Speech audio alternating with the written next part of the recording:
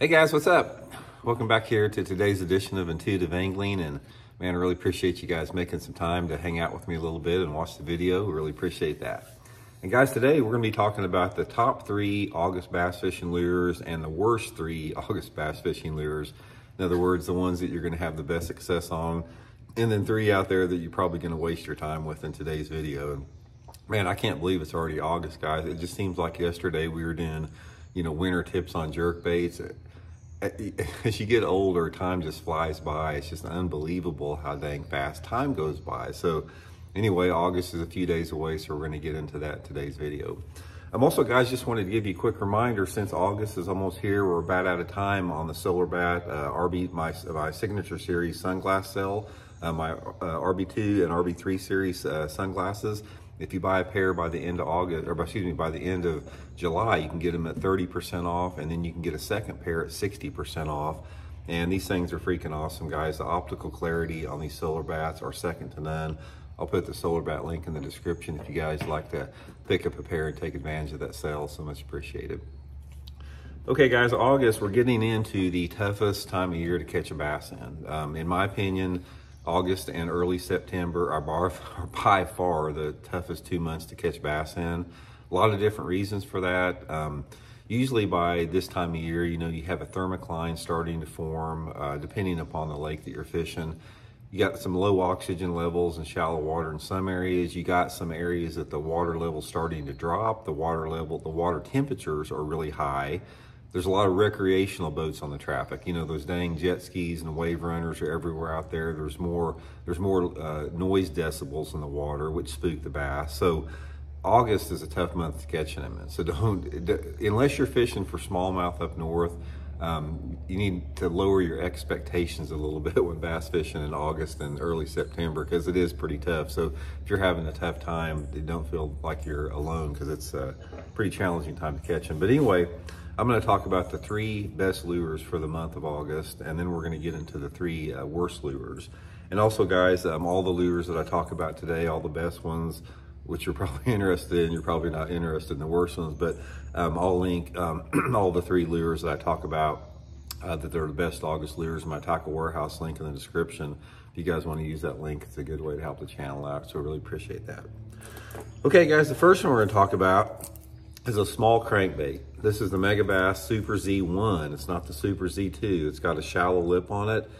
And what you're going to find out as you enter August and into September and early October, you need to downsize your lures. By far, if I could give you guys one piece of advice for fishing in August, downsize your lures, and this is especially true on crankbait. So this little bitty Megabass Super Z1 is a perfect size crankbait for August fishing.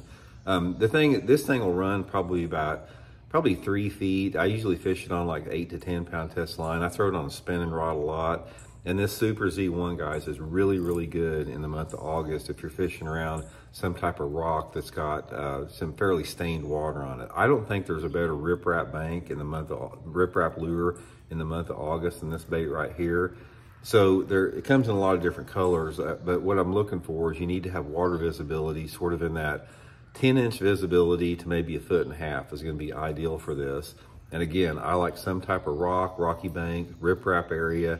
It'll also work good around wood. Since it is a square bill, you can sort of bounce it off wood just like a square bill.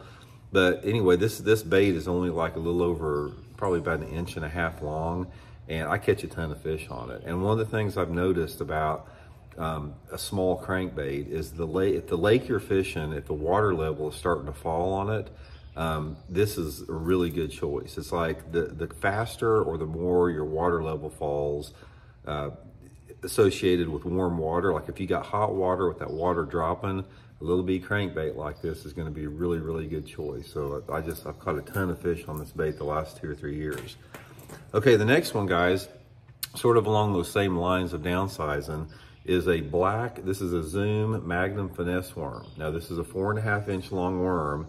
It's a little bit larger diameter than a regular finesse worm in the black color. And again, I'm downsizing in August. In August, I don't hardly ever fish like, big baits, like a big creature bait, like a brush hog or big jigs or anything like that. You'll catch a lot more fish about downsizing your soft plastics. And there's something about it, and it's just one of those things I've figured out in fishing over the years. In the month of August, when you're flipping and pitching your soft plastics, unless you have really clear water, black is a really good choice. And again, I'm looking for that same off-colored water visibility from 8 to 10 inches visibility to about 1.5 feet. And I usually put this on a pretty light sinker. I usually like to flip it on like an 1/8 ounce sinker, put a 3/0 hook in it, usually about 17 to 20 pound test Seaguar and Vizix line, and just pitch and flip this thing around whatever shallow cover you got. If it's lily pads, lay down trees, a boat dock, whatever your lake has with the shallow cover, pitch this Zoom Magnum finesse worm in the black color around those. Definitely get you some good bites. And the third one, guys, is another crankbait, but it's a different profile, is a small square bill crankbait.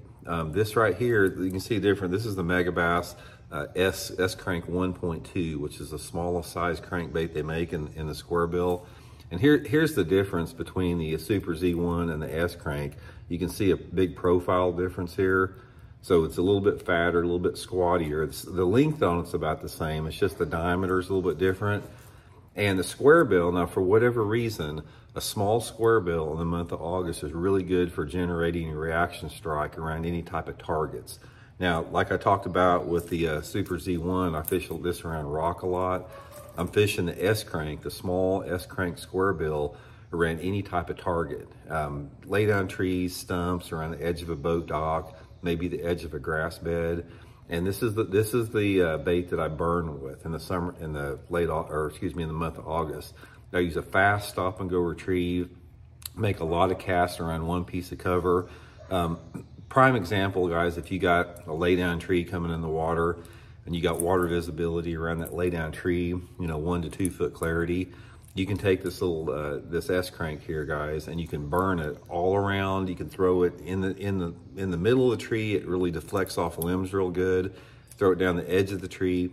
Make multiple casts. You may have to make 15, 20, 25 casts around one lay down tree because those bass in August are sluggish. But this S Crank square bill in the small size will generate a reaction strike, especially in a shad pattern.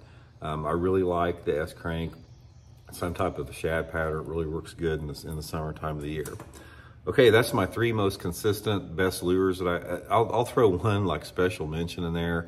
August is a really good month when they start biting a whopper plopper too. I catch a lot of fish on like that whopper plopper 130. So if you like topwater, you can add that to your selection. Okay, guys, the 3 worst lures that you do not want to waste your time in the month of August. I'm not saying you can't catch one on it, but you're probably not going to catch many on it. Number 1 is a big spinnerbait. Now, you can catch fish in August on a small spinnerbait, but stay away from your big honking spinnerbaits, like something with a big number 6 or 7 willow leaf, like 3/4 ounce. These big profile lures like this in the month of August are just not that effective. Again, unless you're fishing for smallmouth up north or something like that. But if you're fishing any other lake around the country, you're not going to catch many fish in 85-degree water, in tough fishing conditions on a big spinnerbait. It's just not going to work very good. Okay, the next one sort of like that is a deep diving crankbait. A deep diving crankbait, the bite just goes away in August for it. Now, a deep diving crankbait is a really good lure like in the month of June, maybe a little bit into the early part of July. But by the time August rolls around, I just can't catch them on a deep crankbait. When I'm talking about a deep crankbait, I'm talking about those crankbaits that run in that 15 to 20 foot zone that guys are typically fishing, off deeper points and ledges. They just don't work that good for me. It's like, I can get on say a good secondary or main lake point or ledge in the month of June, and I can whack them on a deep diving crankbait. But you go back to that same point or that same ledge in August, and you're not going to catch very many. You're going to catch more like throwing a big worm around it, or maybe a swim bait like the swim bait we talked about yesterday on the video. But a big deep diving crankbait, for whatever reason, the mood and the personality of the fish in the month of August just doesn't work very good. And finally, guys, one lure to stay away from in the month of August is a lizard. I have never caught a bass in the month of August on a lizard. I don't know what it is about it. I can catch them Carolina rigging a lizard once in a while, like earlier in the summer. But, when I'm pitching and flipping around shallow cover, like I do a lot in the month of August, I've tried a lizard, I just can't get them to bite it. And for whatever, it doesn't make that much sense because look at the difference. You know, you got, you know, the Magnum trickworm here, which I rip them on in August, and the lizard, which I can't get a bite on in August. So it's sort of one of those things about, it just is what it is in bass fishing. Sometimes you can't really overanalyze it. The things that trigger a bass to bite a lure is a mystery to a large degree. We can like theorize what it is as far as lure profile and sound and color and, you know, the way the bait looks in the water. But ultimately, the fish react to different lures and lure profiles and colors based upon time of the year, water temperature, water clarity, the length of the days of sunlight, as far as how much sunlight hours you have during the day. It's just, it's one of those things that makes bass fishing fun because that's the mysterious part of it. And that's the part of it that's fun. It's like, don't discount the aspect of fishing being tough sometime and mysterious, because that's what we need. That's what keeps it fun. That's what keeps it fresh. That's what keeps us after it all the time. And when you finally figure it out, that's what is really rewarding. So anyway, guys, that's my suggestion on this. Anyway, I'll link everything in the description of the video, my Tackle Warehouse link if you want to pick up a few, and we'll talk later. See y'all.